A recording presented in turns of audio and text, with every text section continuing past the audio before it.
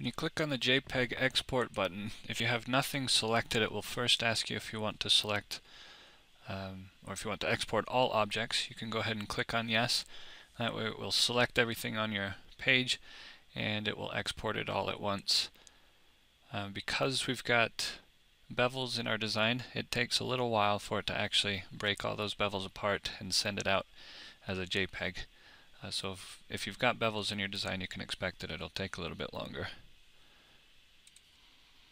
To find the file that has been exported, we can open up Explorer and we'll go to the Memorial Designer folder, and then there's a Proofs folder underneath that, and that's where the file gets placed.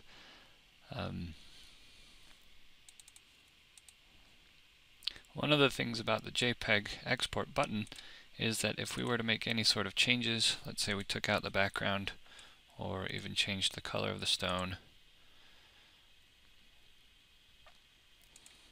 when we click on the button again, it will send it back out, but it will sequentially number the files for us. So this time if we go back to Explorer, back to our Proofs folder, we'll see that we've got the original one, and that is, it doesn't have a number after it, but if we highlight over this one, you'll see that it's got a -2. So each time that you click on that JPEG button, it will go ahead and send the file back out, but do a -2, -3, -4, however many different times you send the file out.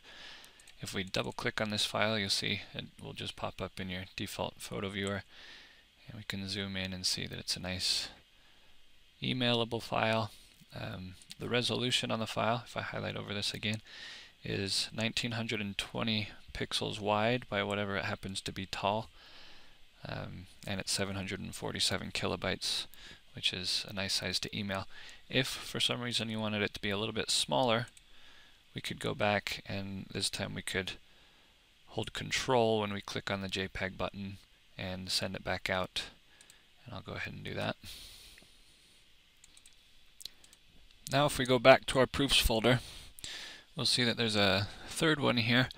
However, the dimensions are 1280 pixels wide, where this one was 1920 pixels wide and 734 kilobytes. The smaller version is only 360 kilobytes.